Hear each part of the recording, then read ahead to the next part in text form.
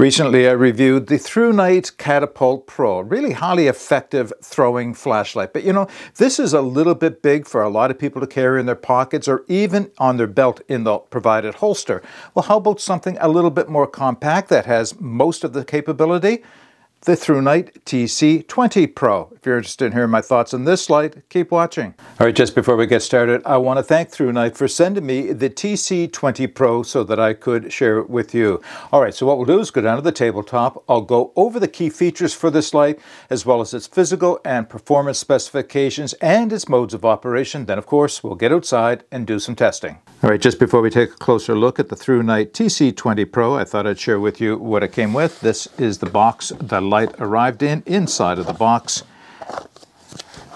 operating manual and warranty information, small Ziploc bag containing a lanyard, 2 spare O-rings, and a spare battery port cover, USB Type-C charging cable, and a nice little nylon belt holster. Let me put those things aside, bring the light back in. The other thing I thought I would do is just give you some comparisons between this and the Catapult Pro that I showed in the opening. So let me just bring the Catapult Pro back in. So the Catapult Pro is a dedicated throwing light, and you can tell that by the depth of the reflector, the fact that it is polished, as well as the diameter. This has a long distance cast on its beam, but it is a big light. It is quite a huge light, especially up in this area. Now, you could carry it in your pocket. You could carry it in a belt holster, but I know a lot of people are going to be looking for something a little bit more compact, and this is where the TC20 Pro comes in. So the TC20 Pro is referred to as a compact thrower. Again, polished reflector, quite deep, has a different LED, and it has a smaller diameter bezel on it, so it won't throw quite as far as the Catapult does, but it's very, very respectable and a much more carryable size. Now, the other thing I want to say is that the TC20 Pro differs from the TC20 V2 in that the V2 has that orange pebble reflector on the inside and a different LED, and it is more of a floodlight as opposed to a compact thrower. Otherwise, you know, a lot of the specifications are very much the same, and it has a lot to what do you want more of, a longer cast or a wider floodlight. So that's the basic difference between the two. All right, now, as far as key features go, it does have a max output of 3,294 lumens, and of course that nice, smooth, deep reflector, giving it the beam cast that it has. Now, as far as physical specifications go, with the battery installed, the light comes in at 8.5 ounces or 242 grams. The overall length front to back or tip to tip is 4.7 inches, 119 millimeters. The diameter at the bezel is 1.65 inches, 42 millimeters. And the diameter of the battery tube is 1.3 inches, 33.5 millimeters. And of course, it is rated for an impact resistance of 1.5 meters and waterproof to the IPX8 standard. All right, let's go over the performance specifications for the TC20 Pro. And starting at turbo, it does have a high of 3,294 lumens, which will last for 200 seconds before dropping down to 1,500 lumens, which will last for another 112 minutes. Do you know, when I first looked at that, I thought it might have been a typo error. 200 seconds, over 3 minutes on turbo before it drops down. That's pretty impressive. Not too many lights will hold their turbo on for that length of time. I think equally as impressive is high of 1,513 lumens, and that will stay on steady for 116 minutes, almost 2 hours. That's pretty good when you consider you can keep over 1,500 lumens on steady for 2 hours. It has a medium of 264 lumens, which will last for 10.5 hours. It has a low of 30 lumens, which will last for 89 hours. It does have a Firefly of 0.4 lumens, which will last for 69 days. Strobe mode, 966 lumens, lasting for 4 hours, and the beam cast for this light on turbo is 348 meters with a candela of 30,400. All right, as far as the operation of the ThruNite TC20 Pro goes, very much like most of ThruNite's lights, a well thought out system that is consistent right across most of their lights. To turn on Firefly, press and hold the button and the light will come on at that 0.4 lumens, turning it off again. When I turn the light on with a short press to the on-off button, the light will come on in whatever the last lumen setting I used was. In this case, it is low. If I press and hold the button, the light will cycle from low to medium to high and back to low again. If I double press the button, either with the light on or the light off, it'll go into turbo. And if I double press it while it's in turbo, it'll go to strobe.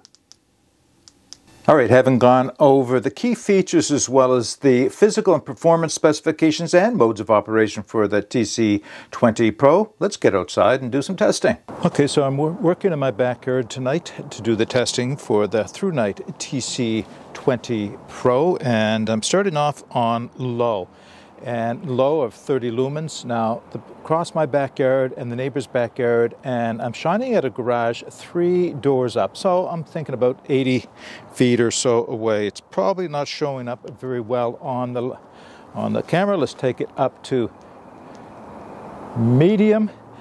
Now, medium at 264 lumens does a great job of not only illuminating the garage, but I was surprised for a compact thrower just how much flood this has.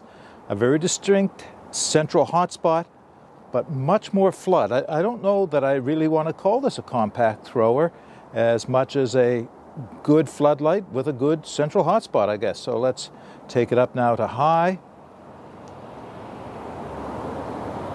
1, 2, 3, high. Okay, high of over 1500 lumens. It's virtually illuminating the whole backyard here. I don't know that I'd need to use any more than the 1500 lumens, but let's take it up to turbo anyway.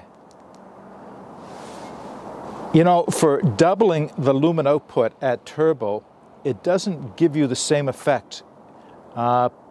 It's bright, and it's brighter than high, but not twice the lumen set that you would think. It doesn't work quite like that.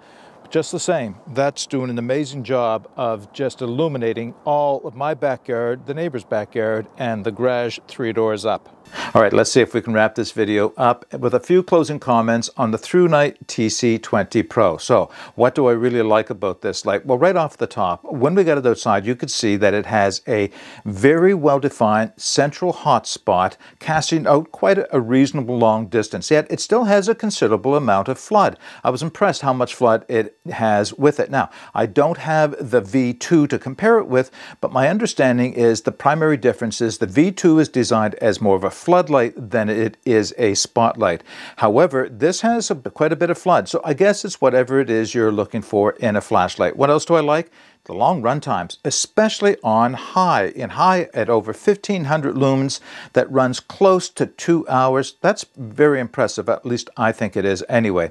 I do like the fact that it does come with that small holster, because even though I call it a compact thrower, it's still a relatively good size light. I don't mind carrying this in my pocket, but I can see carrying this in a belt holster just as well. So those are the things that I really like about it. Is there anything I think can be improved? Yes, and this is common to a lot of the flashlights from ThruNite for this size, and that is the on-off button. Very functionally effective, not too hard to find with bare hands, but as soon as you put a pair of gloves on, I find it very challenging to find and index my finger on that button. And since it's winter, I have been wearing gloves outdoors while I did the testing, and yeah, that's a bit of a challenge. I would like to see ThruNite do something just to make it a little easier to find the button with gloves on, or even without gloves on, just something you can index your finger on. The other thing is, and this kind of surprises me, the light does not have an electronic lockout. And I say it surprises me because the Catapult Pro, for all the similarities, it does have an electronic lockout. I don't know why this one doesn't. Now, is that a deal breaker? No. Quarter turn and it's unlocked, or locked I should say, and it won't make contact, won't come on. You just have to remember that you did that and tighten it up before you go to use it. So not a deal breaker, just one of those things that makes you question why wouldn't they have thought to include that in the circuitry. Okay, that's everything I have to say about the TC20 Pro from ThruNite. What I'll be doing, of course, is putting links to where you can purchase this in the video description, as well as all the technical information. But what I would invite you to do is, if you have any comments or questions, put those in the comment section under this video. But until next time, get out and explore and take that path less traveled, because it will make all the difference. Bye for now.